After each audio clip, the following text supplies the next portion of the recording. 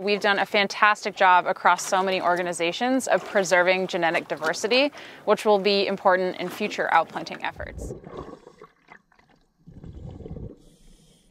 And they're actually using genets or clone lines of coral that we know are resistant to heat stress. So these individuals have been propagated from others that survived the heat stress event in 2023, whether actually out on the reef or in the ocean-based nurseries.